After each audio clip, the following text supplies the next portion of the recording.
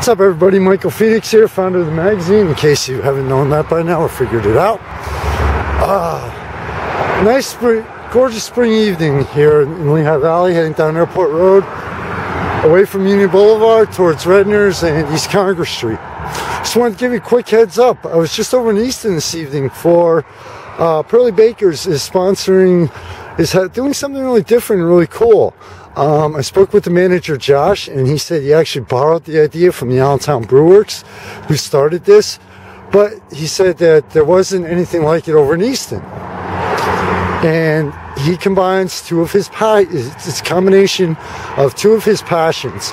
The first is working in restaurant.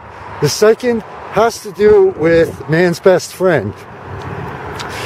The event was Pups on the Patio, where this year he actually wanted to get other restaurants and bars involved, and it's basically, to give you an idea where it's at, if you go to the Circle in Easton, which is Northampton and 3rd Street, on the one corner you will see, which is pretty much the corner for the bars, there's 3 bars that kind of go down like a little walkway, and Pearly Bakers, Mothers, and Rivals. So all 3 of those are involved with it this year. Now, in case you're wondering, haven't gotten a clue, the hint as to what Pups on the Patio is, basically, you know what? Hey, take your best friend and the canine family member out from 5 to 8 over to that section of Easton, and let them make some new friends.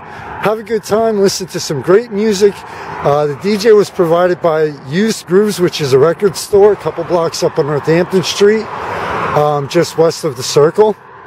And just, hey, you go out to bars, you get good people food. This is a cool thing to bring the canine member of the family to.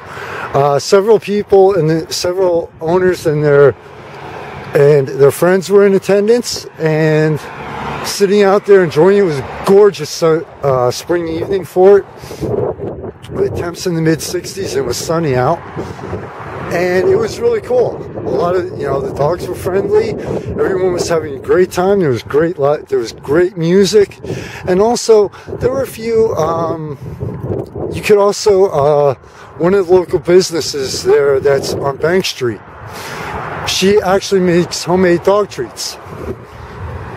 Hey, well, something like this, yeah, I know they probably got a little bit of your burger or fries or something, but hey, also you had the one animal rescue shelter there.